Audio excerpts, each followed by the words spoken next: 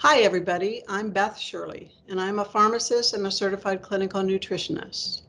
And I help people not go down the road of medications or to get off medications. And I've been doing that for over 40 years.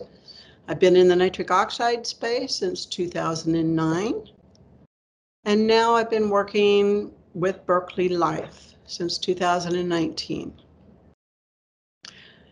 Nitric oxide affects all aspects of the physiological process in both men and women, from even getting the erection in the men, to the sperm formation, to the health of the sperm, the motility of the sperm, the oocytes in the women, to implantation, to even helping the body hold the baby in the body, to labor and delivery.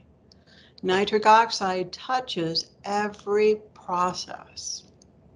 Supporting the nitrate to nitrite to nitric oxide pathway helps support the production of nitric oxide, because the other pathway we make nitric oxide is not functioning the way we need it to be.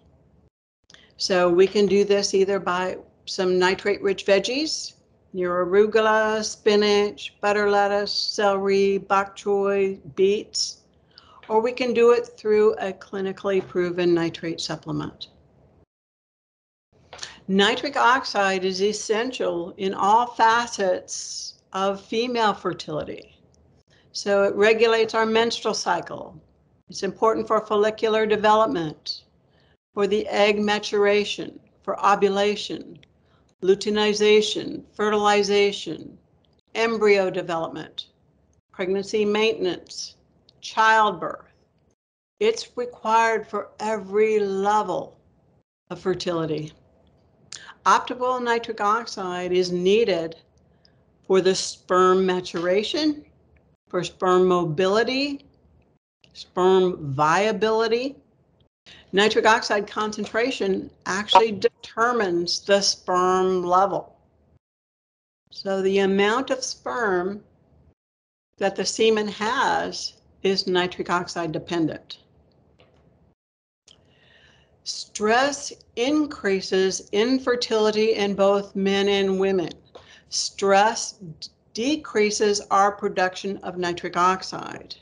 Cortisol, our stress hormone, inhibits the production of nitric oxide.